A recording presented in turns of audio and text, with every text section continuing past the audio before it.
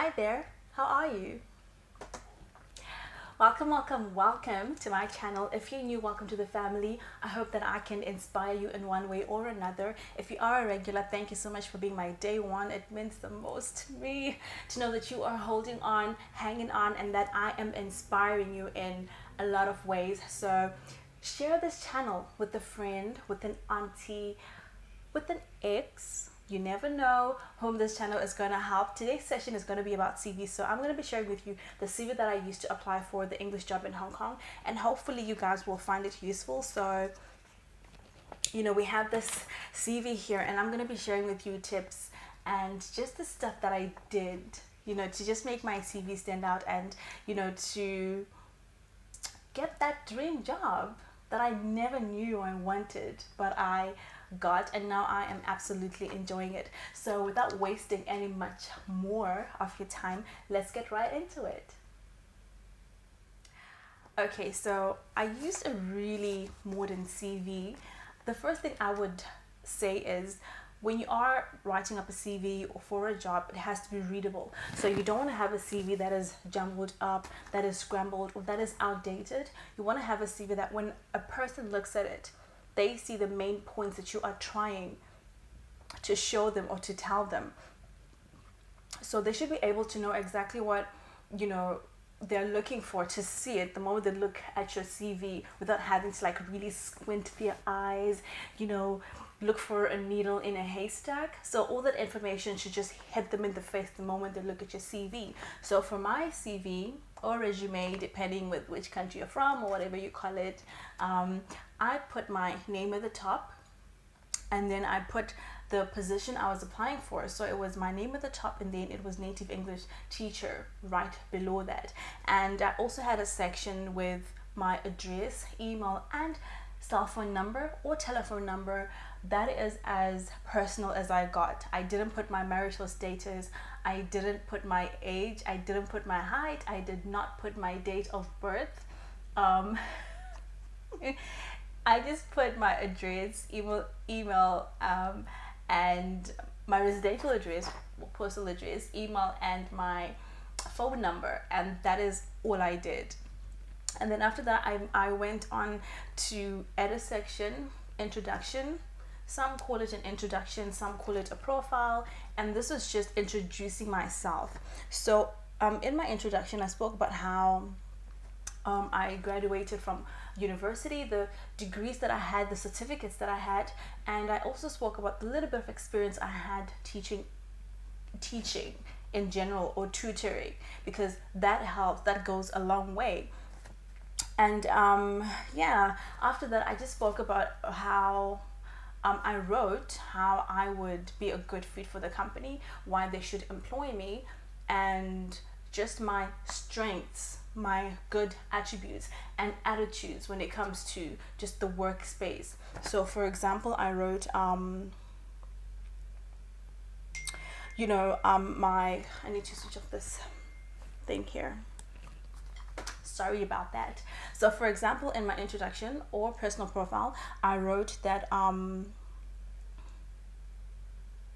some of my achievements included, adapting to just different situations, being culturally diverse, having learned in an atmosphere that had a lot of cultures enabled me to adapt, and also to just be able to relate to different people from different cultures, because you are moving to a different country, and relating to different cultures and different people is something that is very, very important. I also spoke about how during my university years, we used to do a lot of assignments and teamwork, and that also helped me build my strengths when it comes to working as a team and being, a good team member. So you want to highlight all the strengths that you have and all the things that you've done that are similar to the job that you are applying for, or to the things you're looking for in a candidate for that certain position.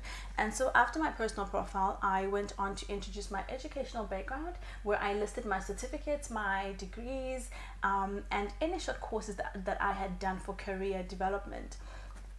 After that section, I then went on to list my career summary, And this is where you just list any experience that you have, or the experience that you think is relevant when it comes to teaching.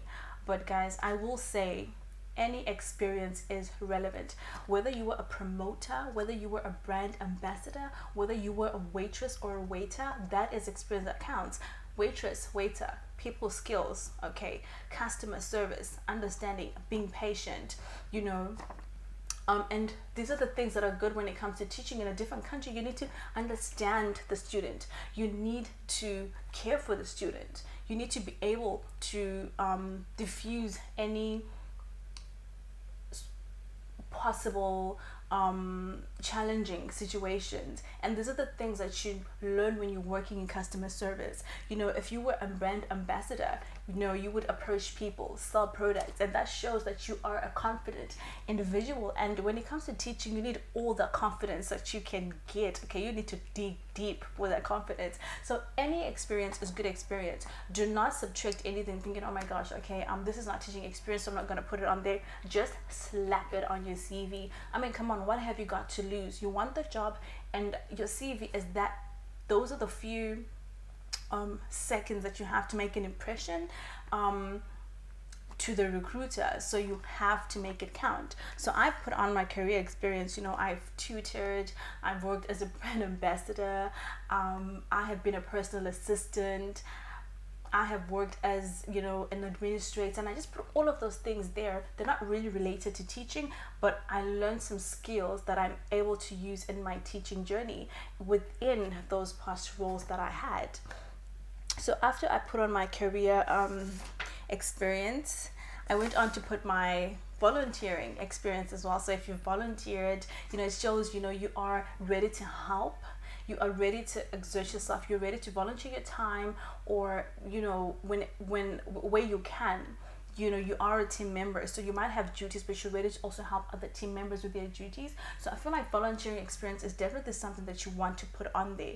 So I put my volunteering experience, which was when I was still studying for my degree. We did a lot of volunteering experience, working with children, working in childcare centers, and even when I got to Hong Kong as well, I was volunteering in a center, working with non-privileged special educational needs students. So that is something that you really need to put there in your CV. If you have volunteered, I would say go for it. You know, if you're lacking in work experience, make up for it in volunteering experience. It goes a long way and it counts.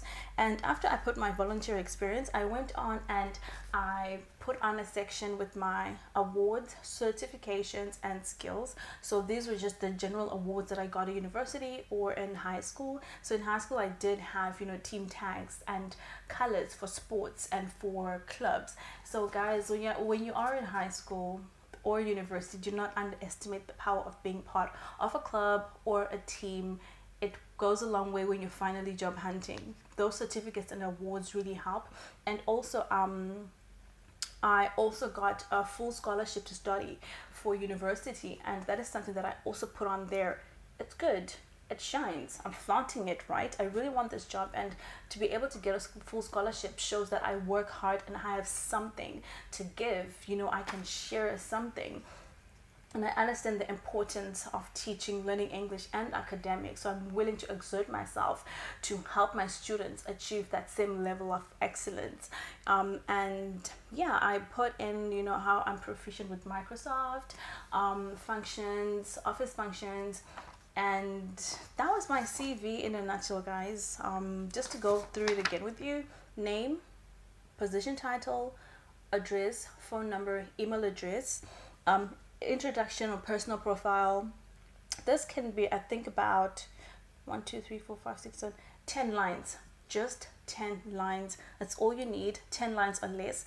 You don't want to write a personal profile that's going to cover half of the first page of your CV. You want your CV to be short and sweet and precise. So introduction, then education background, career summary, volunteering experience, awards, certifications, and skills. And the last thing I put on there was references. So then I just put good references. And references are very tricky. So you really want to put someone, or, you know, that you know has your back, that you know will definitely say good things about you. Um, you do not want to shoot yourself in the foot with this one. So I would say put good references on your CV and tell the people that you've put on that you did put them as references. So when they get an email saying, hey, would like you to vouch for this person, they're not shocked. They're not like, I don't even remember this person. Who is this person? You know, so just make sure they know that they should be expecting some form of correspondence from, you know, the people or the company that you're looking forward to working for. And I've had people asking questions about the company that recruited me, Chatter's Educational Foundation. Yes, they recruit from all over the world. They are quite a multicultural company.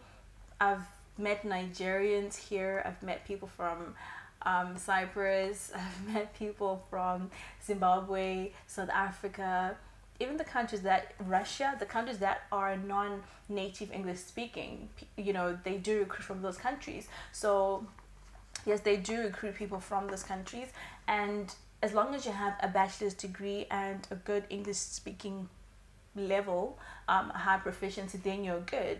In terms of what's the time span for the graduates that they recruit, I'm not sure. I graduated in 2018. That was with my master's. With my bachelor's, I'd graduated 2 years before that. So I feel 7 years, and I feel like the cutoff time is 7 years. But you know what, guys? Age is just a number. If you feel that this is for you and you are active enough, you are a people person, then go for it. You know, guys, it's all about taking chances. If you have that chance, if you feel you really want to do it, no regrets, go for it. If it doesn't work out, great, but you gave it a try. You know, that's how I did it. I had so many, I'm telling you guys, I had so many regrets. I remember applying to China, different agencies, and they would always tell me, no, you are from a non-native English speaking country, we can't take you. So many, guys, I think about 6, 7, 8 no's. And then I finally found this company, and I kept on applying, and guess what, I made it through. So never stop, don't give up, keep trying. If it's something that you really want to do and you feel it in your bones that this is it, then do it. And yeah, so yeah, that's stuff on the CV. And also, if you're not sure what to do with your CV, or you want me to take a look at it, send it through to me, and I'll put in my email in the description box, and I will take a look at it. I also offer CV writing services, so I will also put a link to that where you can buy packages if you want a cover letter and CV written down for you. If you just want the templates as well, if you just want a cover letter, if you just want a CV, all of that is there. You can buy a package and we will correspond via email and just get everything done and sorted. Recruiting is happening right now, so you do not want to miss this train if this is something that you really want to do. And yeah, guys, this is it. And thank you for watching, thank you for listening. And you know what we do before we actually go? Take a deep breath with me.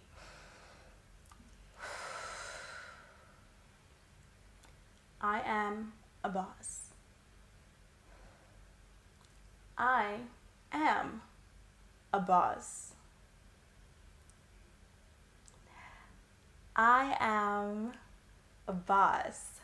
So you are a boss, and don't you dare forget it. Until next time, bye.